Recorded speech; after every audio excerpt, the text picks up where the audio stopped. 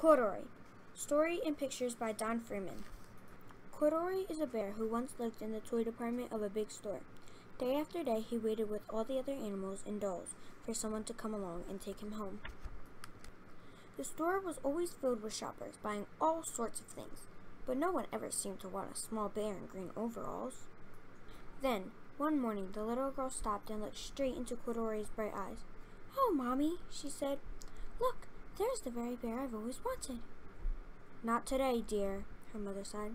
"I've spent too much already. Besides, he doesn't look new. He's lost a button to one of his shoulder straps." Corduroy watched them sadly as they walked away.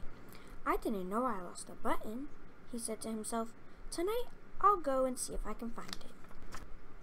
Late that evening, when all the shoppers had gone and the doors were shut and locked, Corduroy climbed carefully down from his shelf and began searching everywhere on the floor for his lost button. Suddenly, he felt the floor moving from under him. Quite by accident, he had stepped onto an escalator, and up he went. Could this be a mountain? He wondered. I think I've always wanted to climb a mountain. He stepped off the escalator as it reached the next floor, and there, before his eyes, was a most amazing sight. Tables and chairs and lamps and sofas and rows of beds. "This must be a palace," Corduroy gasped. "I guess I've always wanted to live in a palace." He wandered around admiring the furniture. "This must be a bed," he said. "I've always wanted to sleep in a bed." And he crawled onto a large, thick mattress. All at once, he saw something small and round. "Why, here's my button," he cried. And he tried to pick it up, but like all the other buttons on the mattress, it was tied down tight. He yanked and pulled with both paws until, pop! Off came the button, and off the mattress Corduroy toppled. Bang! Into a tall floor lamp. Over it fell with a crash.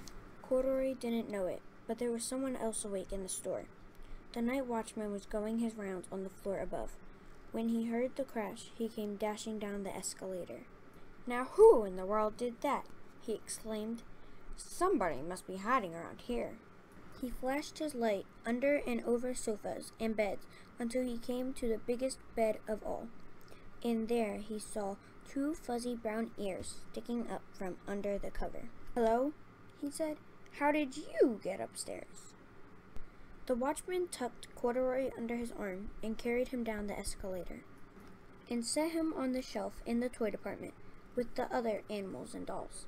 Corduroy was just waking up when the first customer came into the store in the morning.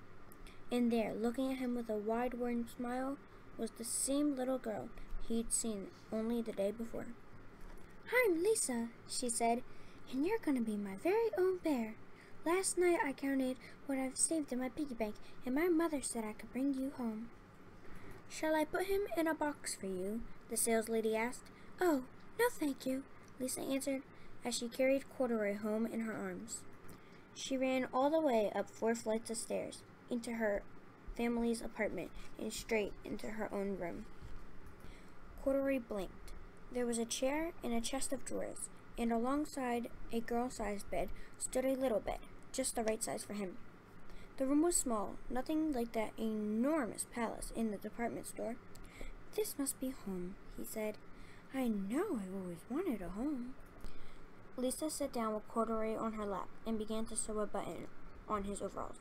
"I like you just the way you are," she said, "but you'll be more comfortable with your shoulder strap fastened."